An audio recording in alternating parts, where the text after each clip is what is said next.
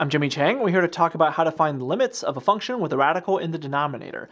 Now, when it comes to finding limits, it can be a pretty straightforward process, but depending on what the situation is, with radicals, people tend to shy away from it. But depending on what kind of radicals you have down there, it can be a pretty straightforward process. So, let's see what we have.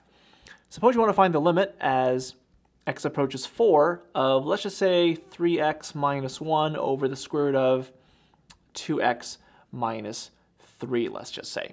Now, if you want to find the limit as x approaches 4, one of the things that you want to consider is, can you plug it in? So let's try to plug in 4 in place of x. So you're going to have 3 times 4 minus 1 over square root of 2 times 4 minus 3.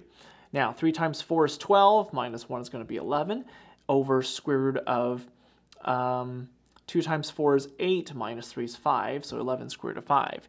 Now, in this particular case, you may need to rationalize to express your final answer appropriately. So this will be 11 square root of 5 over 5. Now, you may come across situations, just as an FYI, to find the limit as x approaches 1, 3x minus 1 over square root of x minus 1 plus 1. Now, if you have a radical and another number here, what you definitely have to do is rationalize the denominator, and that is multiply both the top and the bottom by its conjugate. So it'll be square root of x minus 1 over square root of x minus 1 minus 1. You got to do some foiling there, and after you FOIL and simplify, then you can plug in the number. So I'm Jimmy Chang, and that's how to find limits with the radical in the denominator.